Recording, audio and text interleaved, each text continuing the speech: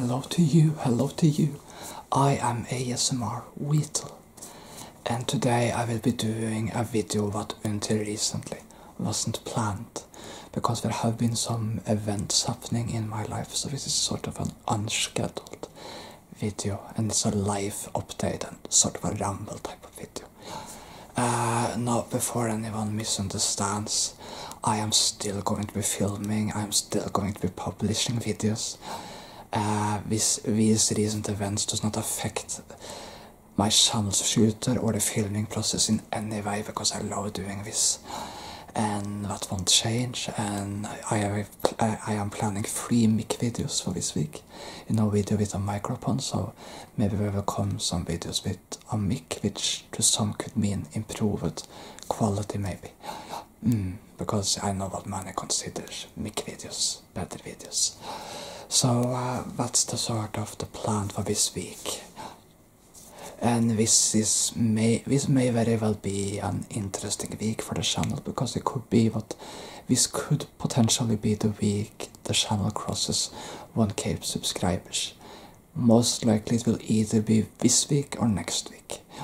So I am still going to be publishing videos and do the normal stuff. But I just want to talk with you about some things which have occurred recently, because I just needed to sort of talk, and at the end we'll sort of be giving light to all of us, to sort of help ward off events and things in our lives which aren't positive. This is not really the typical ASMR video. I have planned for 7 videos this week, but because of this video it will be 8 videos instead. But this wasn't planned until very recently. So the first thing I can begin with is, I can tell you that I am actually a guy with some of my subscribers already know this, but for those of you who don't, I have mild autism. Mild autism. And it's very mild. I have this, I guess you could call it a disability or syndrome. To a very mild extent, you know, I can communicate with other people, I can be social, but I do have some extent of social anxiety. But I am very social with the people I know and love. But because of this disability, I live with my father, you know, but I am actually sort of planning to sort of begin the process of moving out next year. In 2024, but I'm not ready for it this year. So yeah, now my family is very supportive of me. My sister has helped me with the filming process and stuff like that, and my father is a very kind individual. Very kind individual, just so that's completely clear. My family has always been very kind, and my mother was also a very kind individual. When she she passed 5 years ago from cancer, unfortunately. That was not a great time, but stuff like that happens, and I really wish I could say I was the only young person that sort of stuff happened to, but I'm not, you know, because it really happens to a lot of people. So this weekend has been nice, sort of. I actually got to film 2 videos this weekend, which I plan to publish later this week. I took some time off of my weekend to film these 2 videos. Sort of a more relaxed weekend type of videos. And I look forward to publishing this. And for the most part, the weekend's been great. But there's a but in there. So, but I know this can look a little childish, but I like stuffed animals, and this is the giant shark stuffed animal. I really like the shark animal. I mean, I found them terrifying in a way, but I sort of like them too. So if it's okay, just for support, emotional support, as I talk about this, I hope it's okay for some of you that I just hug with this stuffed animal. I know it makes me look very childish, but now I'm a guy with a disability, so I'm allowed to look a little childish if you wish. So yeah, this weekend, something, you see, I'm not sure where to begin. I'm sorry for all the here, but I'm not sure where to begin. So my father, I'm going to sort of go to whisper here. My father likes to train, and he rides a bike. You know, often, like, he likes to take these long tours, long on the bike. But when you ride a bike, my father's in his mid to late 60s. But when you ride a bike, there's always the risk that you can hurt yourself. Yeah, there's always the risk that you can hurt yourself. And last year, my father actually hurt himself. This was not his own fault entirely, actually, but he hurt himself last year. Maybe we can just bring some cozy elements to the video. Almost, I think this is so adorable, but so cute. Oh, okay, I think I'm just going to put aside the shock for a while. So last year, so my sister, so he called my sister because he couldn't walk or anything, but so he came home, and for a while me and my sister had to sort of help him a little with just the first few days, but thankfully after a few days and weeks he recovered and he was fully well again and he could ride a bike. But this weekend he hurt himself again. Yeah, like, because there's a risk when you like to ride a bike, there's always a risk, you know. And before you think I'm upset at anyone, no, I'm not upset. It's just how life is, you know. In life we can hurt ourselves sometimes. So this weekend he sort of hurt himself again. And but this time he wasn't as hurt as previous year. This time he managed to walk. He managed to do things. He's not as hurt as he was previous years, and I'm sure he will recover fully once again. Like, and this time he actually can take care of himself. He can do things. He can drive a car. He can go around. He can do stuff. So it's not as bad as last year. But this really reminds me what these events sort of remind me what I really start to feel the need to move out, because my father's such a kind and good individual, you know. He helps me a lot in my life. But I really feel strongly. I am a guy who is 29 years old, of course, and I start to feel very strongly for a place of my own, like a place I can just be for myself. So, but when something like this happens, like if my father, for example, hurts himself next year once again, then or the year afterwards, when at least I can live somewhere else, so I can have some more distance from it, because that's what I just need, some, just so I can get some distance from it, because before anyone misunderstands, both me and my sister, of course, will help our father when he needs it. Yeah, it's not about that. I'll talk after this recent incident. He actually didn't need much help, because he wasn't as hurt this time. And of course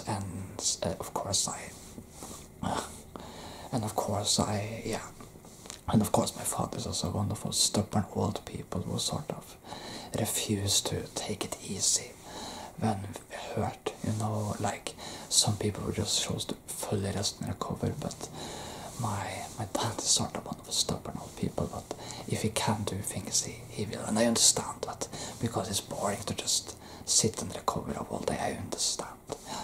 But anyway, I think what I'm trying to say is I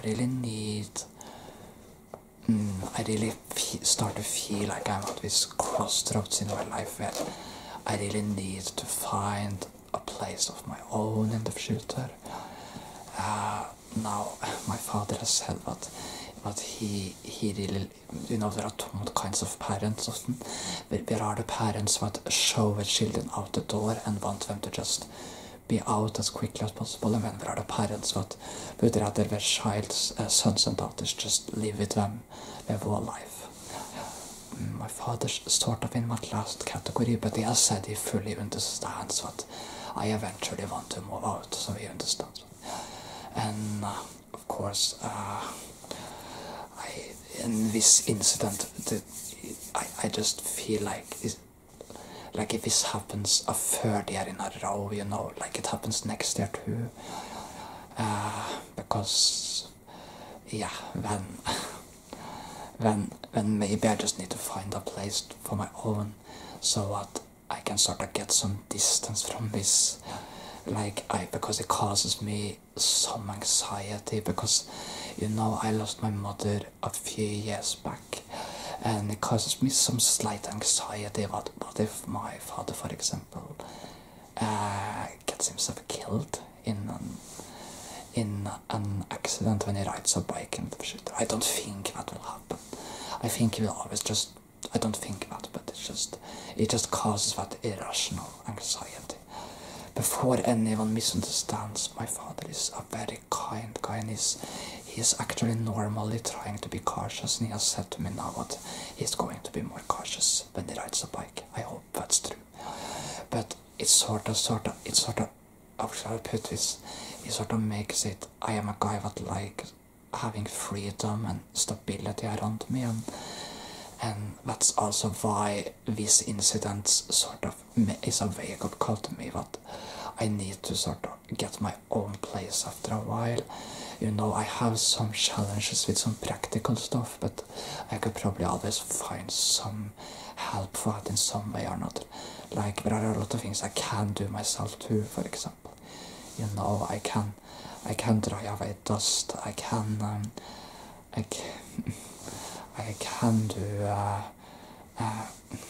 can, of course, I can dry clothes, and there's a lot of practical stuff I can do too. There is some practical stuff I struggled, but I could always get some help and support for that, from my family. So, but I believe that I can sort of, so it's just a wake-up call that in the future I will probably have to get a place of my own. Not for anyone who wonders, my father is going to be completely fine again. I'm sure of it in a few weeks. I mean, he's already doing relatively well, so there's no problems there. And yeah, but I just need to sort of get away from these kind of events, because I just need to get some distance from it, and that's why it's sort of a wake-up call that is just, last year and this year has just been a wake-up call that I really just need to get my own place and just, yeah, it's so important to me that you all understand that both me and my sister, when my father needs help, we will help him. We are not the kind of people that just abandons our parents. But if I had my own place, I could get some more distance from it when these events happen, so I can sort of get, now I sort of feel like it gets a little too much at times, because it's important that my father gets to ride a bike again, because and that he continues his training, because that's his hobby, his life. But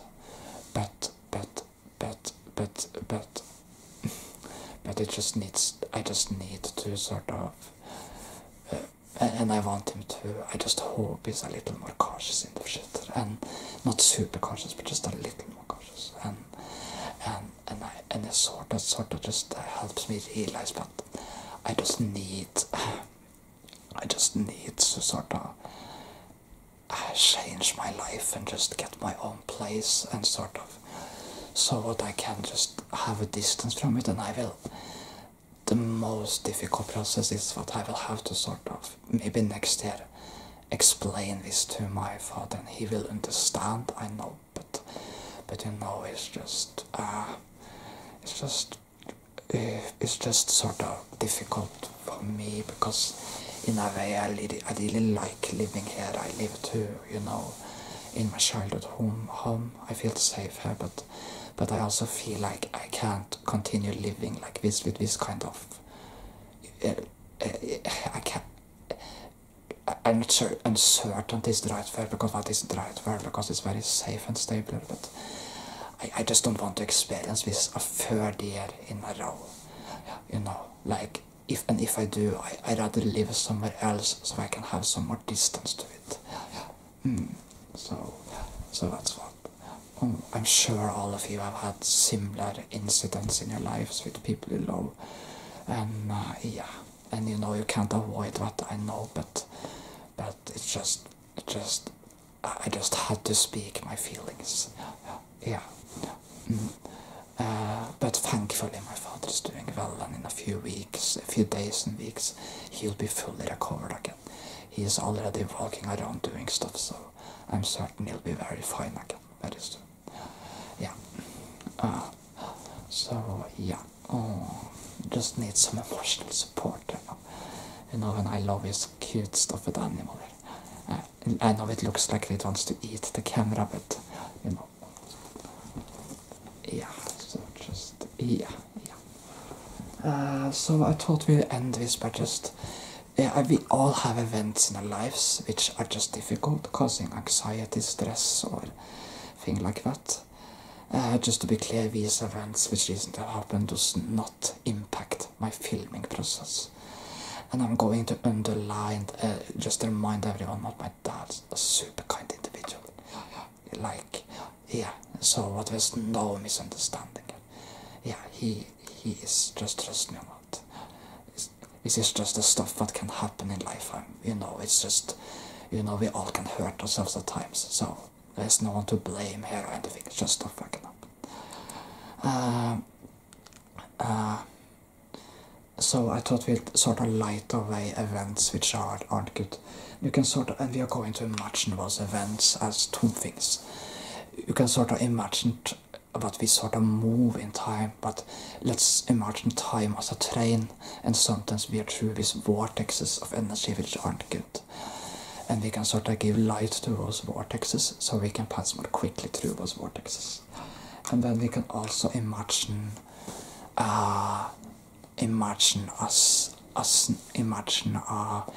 a snake, if you wish, which aren't good. But just to be clear, I think that sometimes snakes can mean positive things too. I think it can mean wisdom at times too, but this particular snake is not a good snake. No. But we are going to imagine that snake, and we're not going to hurt or harm the snake in any way, but we are going to put some light to scare the snake away, because this snake is the events and situations in our lives which aren't positive. So we are going to imagine first, we are going to imagine the snake, and we are going to sort of give light to sort of scare away the snake so it can't hurt us anymore. You just close your eyes and imagine the snake, and we together are going to just imagine this light sort of become powerful and flowing all around us. A flowing wall of light, scaring away the snake, and helping sort of scaring away the snake on the road, so that it cannot hurt us anymore. The snake cannot hurt us anymore. There.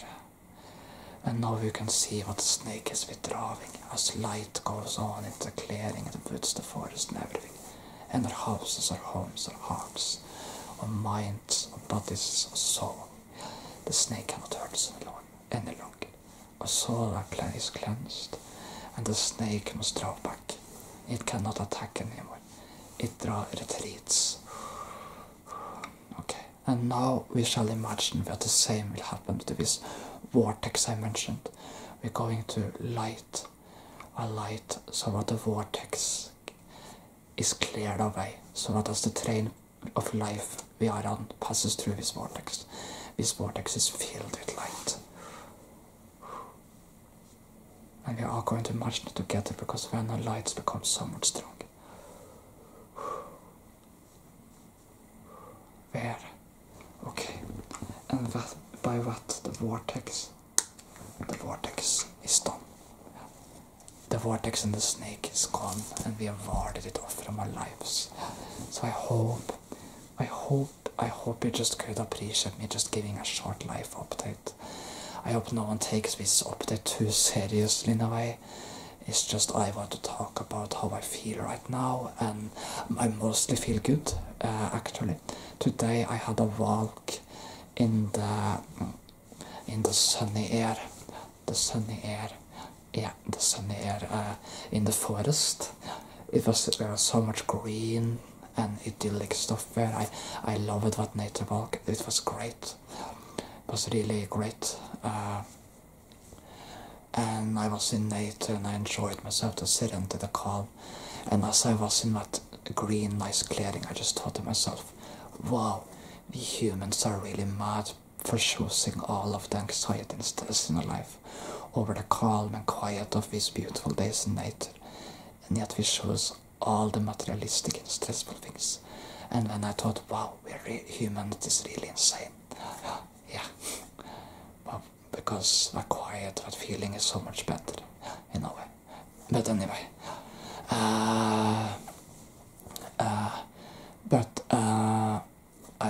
And as I walked back from the woods, I was a little startled, because there was a military plane which suddenly comes swooping out, flying low, because there's a military exercise in the area around these times. So I was startled, but I went back to the place and found peace again.